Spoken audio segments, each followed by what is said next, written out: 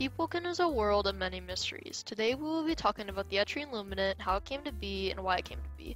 Before we begin, I would like to turn this into a series of videos where I talk about my predictions for the world of Deepwoken and theories and such. I would also like to say this video is pretty much all speculation. I very well may be wrong. I'm just going over what I personally think might happen, so without further ado, let's begin. So, we are going based off of how the Etrean Luminant is named, then we can assume that the Luminants are classified based off of the ruling power in the Luminant. This makes sense because the Etreans are most prevalent in the Etrean Luminant. Alright, so hold that thought in your head for a second. In Agamatsu's video on the Hive sinking, they talk about how the Hive island is sinking. They say that they think layer 1 of the depths, also known as the island we go to when we are in the depths, used to be on the surface of the water. I agree with their assessment because it makes the most sense. Also, I'll be linking Agamatsu's video in the description if you want to check that out. So, if this is true, what would that mean for the Luminant? Well, I think this would mean that what is now the Etrean Luminant used to be the Celtor Luminant. Now you may be asking, why the Celtor Luminant? Because the Celtors are the most prevalent race in the depths, and they have a huge city that's got to be at least 2 to 3 times bigger than Etris, if not more.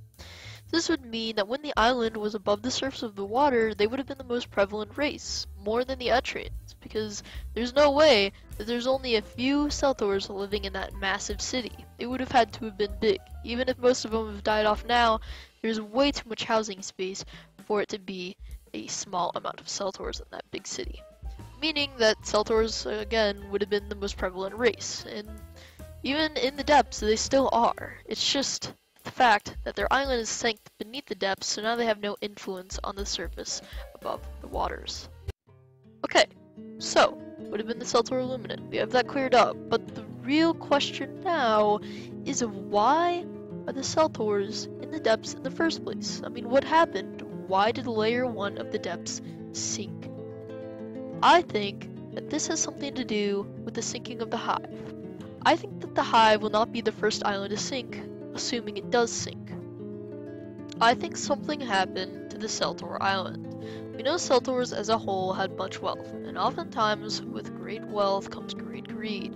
Did Celtors do something to themselves over the fight for wealth and money that caused their island to sink?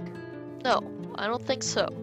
Even though it does seem likely, it seems unrational that they would do something so extreme their entire island would sink. I think someone did it to them in order to steal their wealth. I'm going to make a part 2 for this video, so look out for that. Liking and subscribing would always be appreciated, and if you want to share this video with someone you think would like it, that would be greatly appreciated as well. Well, without further ado, I'll see you guys next time, and again, look out for part 2.